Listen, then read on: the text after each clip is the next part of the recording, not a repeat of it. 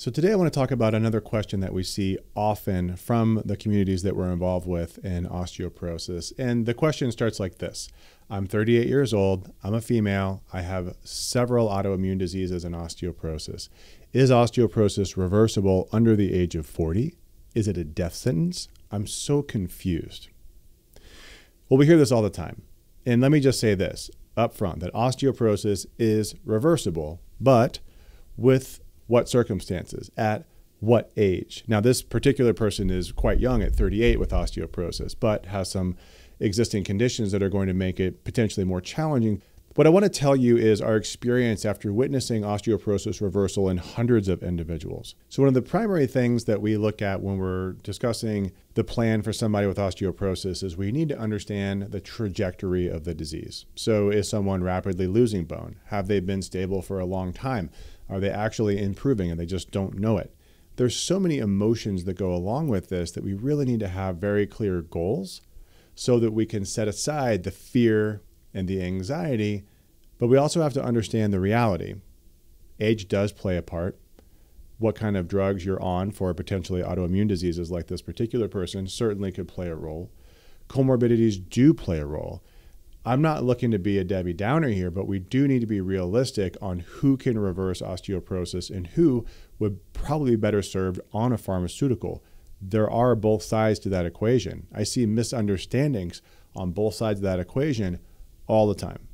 So here's what I'd like to do. I'd like to walk through a couple of different cases because misunderstanding on both sides of this can be equally detrimental, meaning that someone could have a clear opportunity to improve their bone naturally, but not believe it because they have been told otherwise by their doctor or by their peer group. And then they go on a drug that has potential risks and they're not going down the pathway that would provide them the natural solution. Or, and this is potentially worse, somebody who is unlikely to succeed with a natural approach, even if they could do all the things. But for whatever reason, they're unlikely to succeed because they require specific drugs or they're in a certain situation or their genetics or their whatever. And they stick their head in the sand and they say, well, my neighbor does it. This Facebook group told me not to do it, so I'm not going to take the drugs. But actually, that person should be on a drug. And so we need to understand that everybody's different. Every case is different. Don't do what your neighbor's doing because they're your neighbor. Okay? So I'm going to walk through a couple of different cases here. So if you're in this boat and you're trying to figure out which side of this fence you want to be on, stick around with me here. All right, so let's just take an example of somebody who's, these are all made up by the way, but somebody who's 38 years old.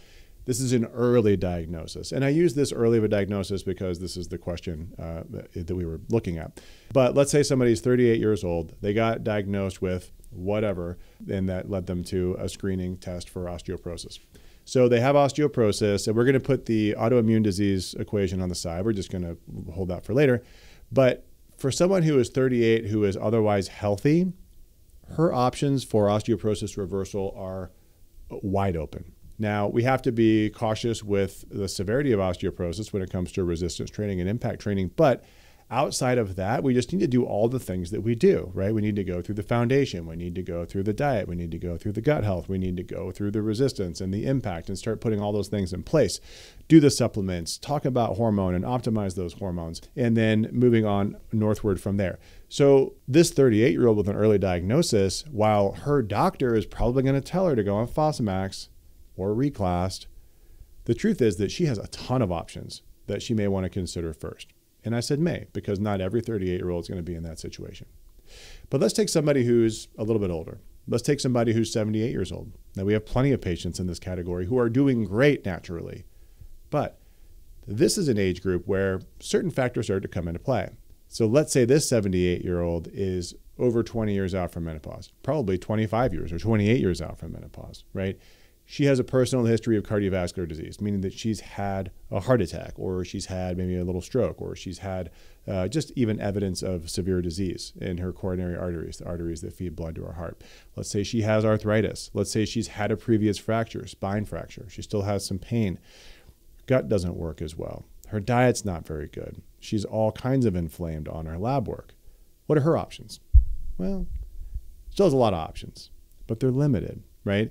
So is she a candidate for HRT? Probably not. Maybe some off-label progesterone, maybe testosterone if that's an option for her, but probably not going to start estrogen for her. It would probably be too risky from a cardiovascular perspective. Can she do resistance training? Limited, right? Her arthritis is going to potentially be an issue. Is she going to be able to load her bones enough? I don't know. We could try.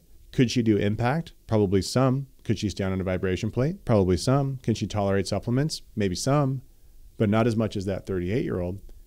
Most people are going to be somewhere in between, right? So again, we have 78-year-olds that are doing awesome. So don't think that age is actually what defines it, but most people think that way. I'm 60 years old, I'm too old. I'm 70 years old, I'm too old. I'm 80 years old, I'm too old. We have patients in their 80s that are doing awesome. But the question we have to ask ourselves is, are we likely to be able to do this on our own? And this is the question we answer for people all the time. People ask, can I do this without drugs? And usually the answer is yes, but not always. I would say that person in the number 2 case is unlikely to be able to succeed substantially. Maybe they can slow down bone loss, which is still a win. But are they going to actually reverse osteoporosis? Probably not. Maybe with an anabolic drug. But then that person may actually end up needing to go on some of another drug. So everybody's different. We need to look at our goals realistically and strongly consider, if you're not getting better and your labs are continuing to not get better, then you really need to consider what your options are when it comes to drug therapy and combining the two. It doesn't have to be one or the other. So let's talk about somebody in between. So let's talk about our standard patient in Optimal Human Health. We have our 50-year-old woman.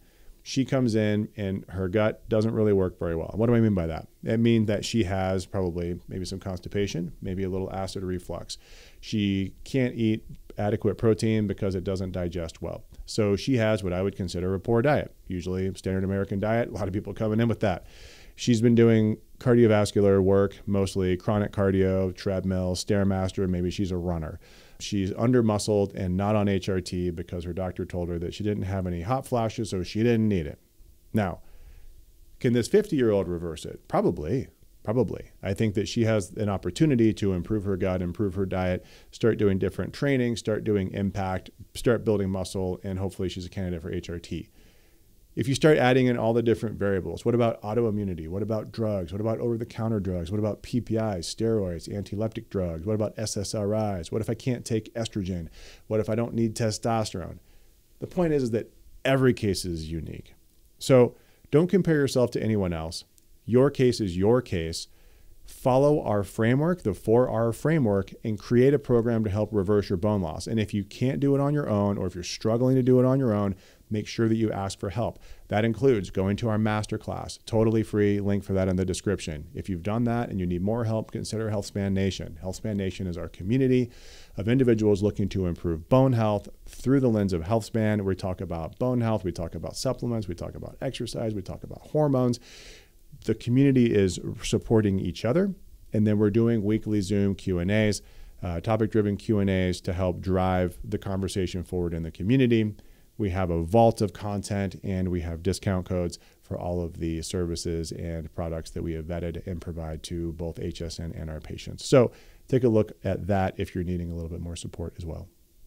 So this was a video review of one of our most commonly asked questions in our community. And if you like this, please consider this top 3 foods video and the top 3 supplements video. Remember that osteoporosis isn't the end, but deciding to reverse it is a beginning. I'll see you in the next video.